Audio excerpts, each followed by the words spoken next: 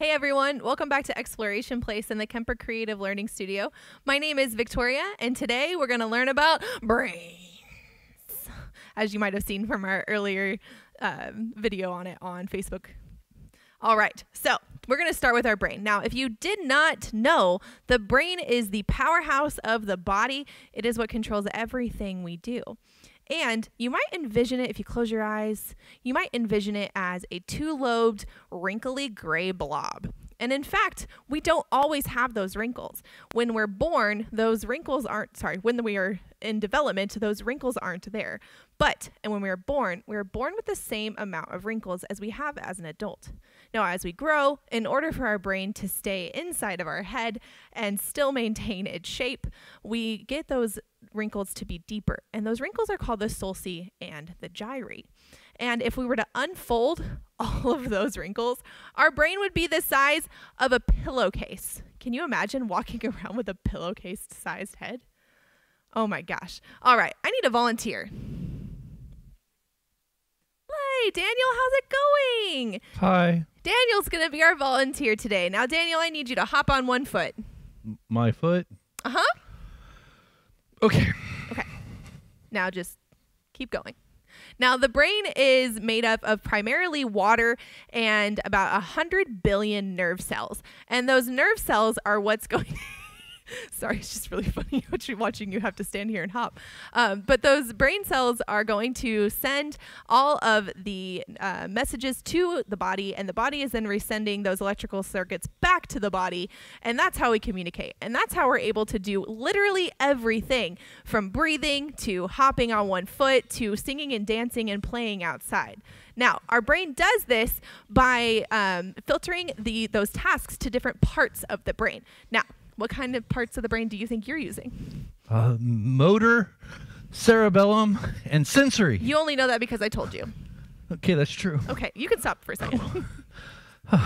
You tired yet? Yes. Okay, go have a seat for a second. Okay. All right.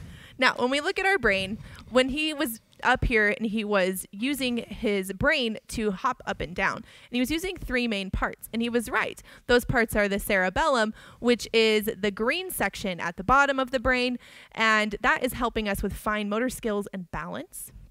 And then the blue part is our sensory area. Hey, Daniel, when you were bouncing up and down, were you able to feel your feet? I could feel my feet. Okay, they were touching the ground, right? When I felt it touch the ground, yeah. Okay, great. And then we had our motor area, which was then communicating from the brain to your muscles, which was allowing your muscles to contract and release, allowing you to jump up and down. Okay, are you ready for the next part? No. Are you sure? Okay, now I'm ready. Okay, all right. So you're going to hop on one foot, pat your head, and rub your tummy. Ready? Go. Okay, do it for like 3 more seconds, and you can go have a seat. Woo. All right.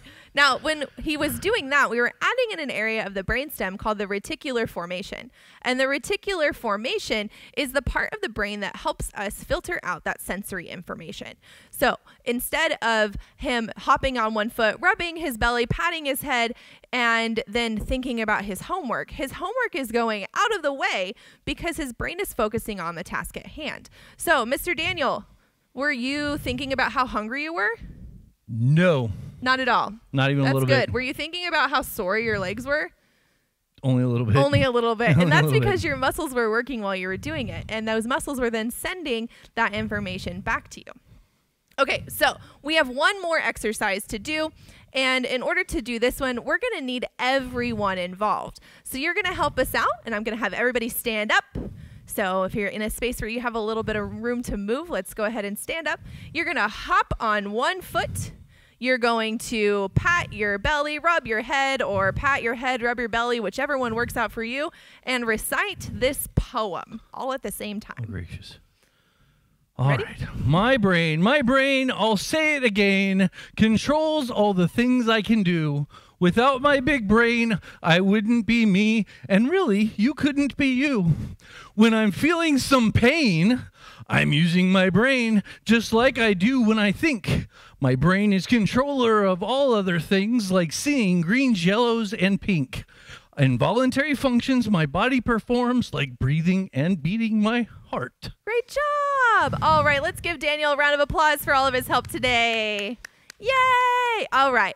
So when we add in reading, we get a lot more complicated. And we have to go look at our brain image again. And instead of just having those 4 areas we're working on, we've added 3 more areas.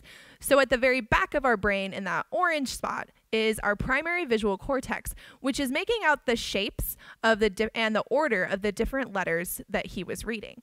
Then we move on to the Wernicke's area, which is the blue area, which helps us determine what those words are and interpret the data as our brain is communicating it. And then the Broca's area, which is then helping us form the words so we are able to speak as it signals the motor area to move our lips and our tongue. Now, through all of that, the frontal lobe is probably trying to figure out exactly why we were even doing that in the first place. So now that we know what our brain does, let's get into a little bit of the anatomy. So we're going to go ahead and dissect our brain. You guys ready? All right. To do that, we're going to first start off with some gloves. We want to make sure we're nice and safe and practicing safe science. So I'm going to put on my gloves, and I'm also going to put on my safety glasses. Because just like our shark, our brain is preserved in chemicals, and we want to make sure that those chemicals are staying out of our eyes and off of our skin. All right. So now that we have that set, let's move on down to our brain, and let's get it out of its package. So this is a sheep's brain, and a sheep's brain is roughly the similar shape to a human brain, but it is much smaller. So a human brain is going to be about 2 fists, whereas our sheep's brain is only about 1 fist. All right, so if you want to put your 2 fists together, that's about how big your brain is right now.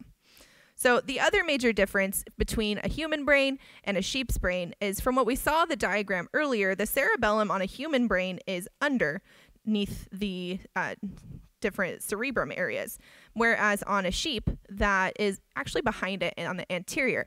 And that's because sheep walk on 4 legs and we only walk on 2. All right, so let's look at a little bit of our anatomy on the outside before we give it a good cut. So this is our cerebellum right here, and then is our cerebrum. So our cerebrum is going to be 2 lobes. So we have our left and our right lobe. And then you'll see those ridges, those wrinkles are the sulci and the gyri. So all that material just goes deeper into the brain so that we can have as much surface area for those nerve cells as possible. If we flip our brain over, then we see our brain stem, which is where that reticular formation is that helps with sensory processing. And then we have these 2 little flaps that come off the top. And those 2 flaps are going to be our orbital nerves, so our optical nerves. So those are the 2 flaps that attach to our eyes and are allowing our eyeballs to send all that information for use at our primary visual cortex, which is at the back of the cerebrum, and then getting that processed all the way through so that we're able to speak. All right. So we're going to go ahead and make our first cut. Now, brains are very, very soft. They don't take a whole lot of tissue. But what we are going to do is we're going to cut laterally down the middle of our brain so we can cut those lobes directly in half.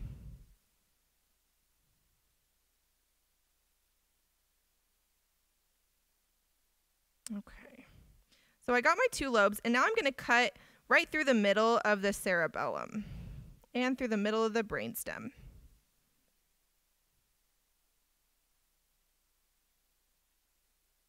Okay, so there's half a brain.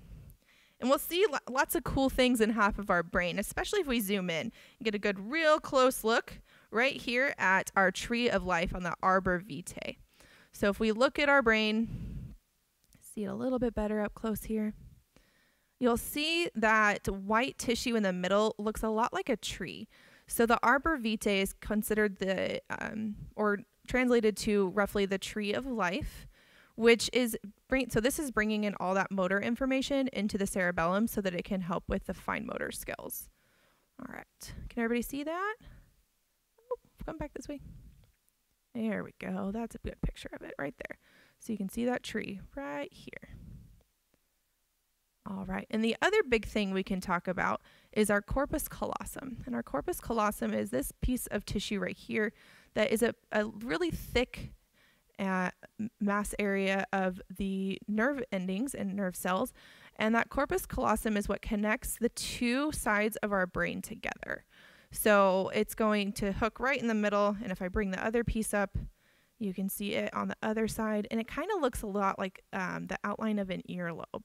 And it's a lot thicker and feels a little bit like cartilage when the rest of the brain is very squishy and sponge-like. So it's a lot thicker of a tissue right there. Now, since that corpus callosum is what's connecting it, it's said that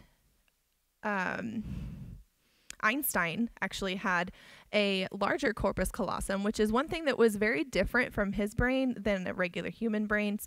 And there's actually a few other differences, so if you ever want to look into that, it's pretty cool stuff. All right, so the one thing we have left to talk about is the gray matter and the white matter.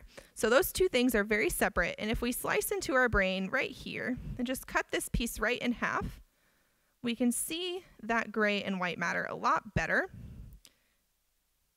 on each lobe. And we still have some blood vessels in there. That's what you're seeing attached at the bottom. All right, so there is our white and our gray matter. So we have our white in the middle and our gray on the outside. So the gray matter is responsible for transmitting signals to the rest of the body, where our white matter is going to send those signals to a specific location. So the white matter is in charge of getting it to the right part of the body, and the gray matter is in charge of sending it initially. So those are those two main parts. All right, so we have our sulci and our gyri, which are the ridges on the outside of the brain, all those wrinkles. We have our cerebellum, which is for fine motor function. We have our gray and white matter, our cerebrum, which is our two lobes of our brain. And we have our optic nerves on the bottom and our brainstem as well. So those are all the main parts of a brain, and similar to a human brain, like I said, the cerebellum would be underneath. But our brain does so many cool things. In fact, it does everything for your body. So make sure you thank your brain, because it uses almost a quarter of your oxygen by having lots of good breathing, taking in lots of water, and eating a good balanced diet. So we want to thank you guys today for coming, and we hope you enjoyed our brain dissection. And just so you don't forget, we have virtual camps coming soon, and so look for those on all of our social media and on our website at exploration.org. Thank you guys so much for coming, and we hope you enjoyed the live dissection.